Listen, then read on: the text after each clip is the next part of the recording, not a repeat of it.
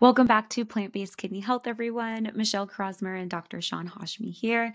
Dr. Hashmi, today can you please explain to us how do you treat low or high blood sodium levels, and is the blood sodium level related to how much salt someone eats in their diet? Awesome. So, very complex questions. The medical terminology, since we try to make everything sound a little bit more complicated than it should be, is when you have a high concentration of salt, we call that hypernatremia, and a low concentration of salt, we call that hyponatremia. So, let's start with hyper first. And a lot of what we talk about in hyper will also apply to hyponatremia. So, hypernatremia is where the level of sodium concentration in blood is too high.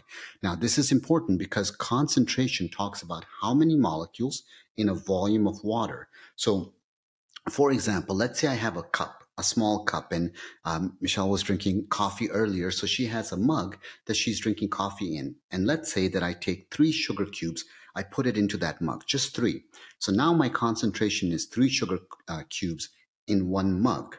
But imagine if I now get a bigger mug that's about the size of 2 of our regular mugs, and I still have 3 sugar cubes.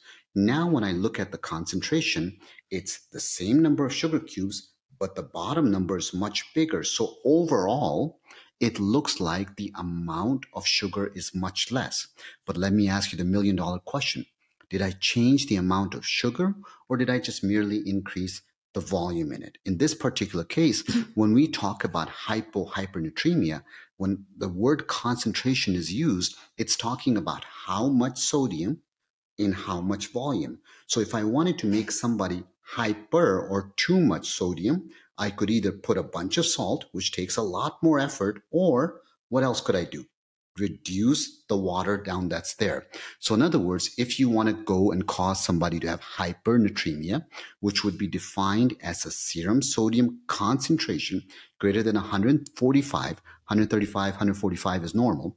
The way I could do it is I could just dehydrate you. If I dehydrate you, I give you a bunch of coffee to drink, you go out and pee a lot, now you're dehydrated. Even if I haven't changed the amount of sodium you have in your body, it looks like you're hypernatremic. There are conditions like diabetes insipidus where just so much urine is coming out that it's hard to keep up with it. And that urine is very dilute.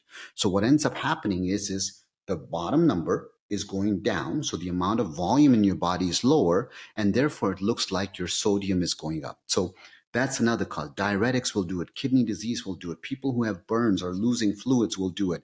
All sorts of medications can do it. But when it comes to what you really want to understand is hypernatremia and hyponatremia are both deadly.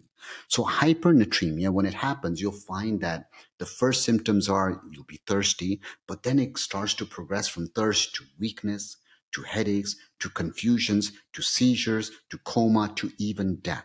So hypernatremia, just like hypo we'll talk about in a second, is a very important thing to understand. And when that's the case, how fast you treat it also matters because you don't want to treat it too rapidly. There's all sorts of clinical criteria, but the treatment is really, we'll give patients fluids. And those fluids tend to be fluids that have lots of water and very low solute or very low sodium in there so that we're trying to dilute out the stuff going on. So it's very little to do with the fact that the sodium concentration is changing. It has to do with the fact that the water concentration is changing. In some cases, what we end up doing is we'll give people water and we'll also give them certain diuretics that will get rid of some water, but they'll take out some salt with it. So we're able to reduce the salt by getting rid of it through the kidneys and replacing it with just more water going on. There are all sorts of more complex treatments, including worst case scenario, where sometimes we just need to dialyze the patient.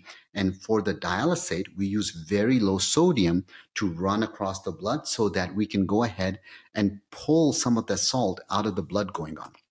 So now that's hypernatremia. Let's go into hyponatremia. So hypo means low, natremia or sodium going on. So low sodium, remember it's a concentration. So hyponatremia doesn't necessarily mean that it's low sodium molecules. It could mean that there's a lot of water inside the body. So hypernatremia was not necessarily more sodium in the body. It could mean just less water. Now we're talking about the opposite. So for hyponatremia, you have low concentration of sodium in the blood. Concentration is always milliequivalents per volume. In this case, it's liters. Normal is 135 to 145. So by definition, hyponatremia is less than 135 milliequivalents per liter going on. So what can do it? Well, several things can do it. There is something called water intoxication, where you would have to drink a whole lot of water, basically overcome the ability of the kidneys to pee it out. So you could definitely go ahead and do that. So it's not just how much, but how fast you're drinking that can do it. So there was a radio show back in the day, and this was taught to me in med school, so this is a long time ago.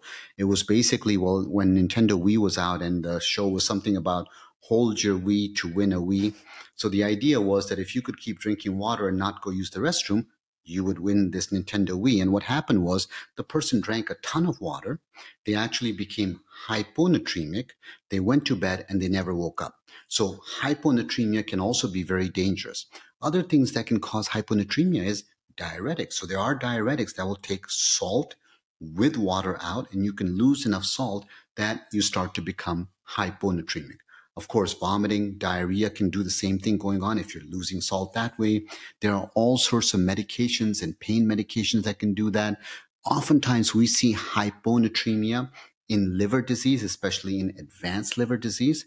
And then there are certain things called there's a hormone called antidiuretic hormone. So there's a condition called syndrome of inappropriate antidiuretic hormone. So antidiuretic means that it tends to hold on to water. And when it's inappropriate, that means it's going too much, holding on to too much water in your body. So the salt is being diluted.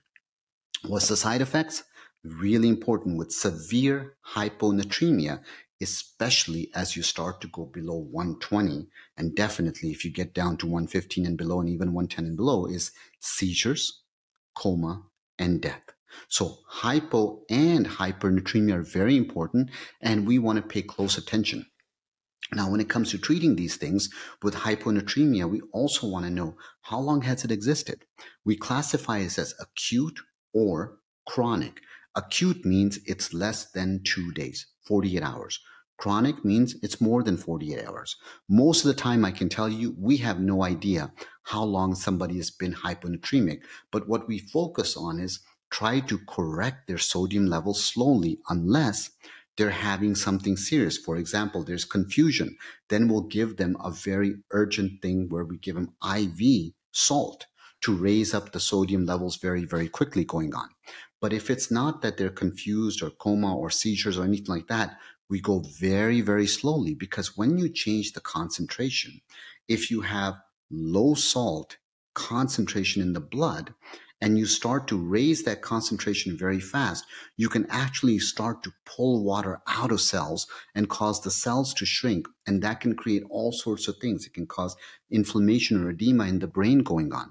Same thing on the opposite side is, as you start to bring the salt level lower, that can drive water into cells going on, and that can create all sorts of issues.